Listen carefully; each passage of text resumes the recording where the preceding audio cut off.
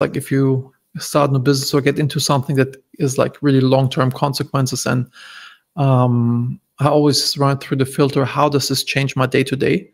Like how much time will it actually eat, and can I manage this with the amount of time that I have left, or do I really want to get into this new thing?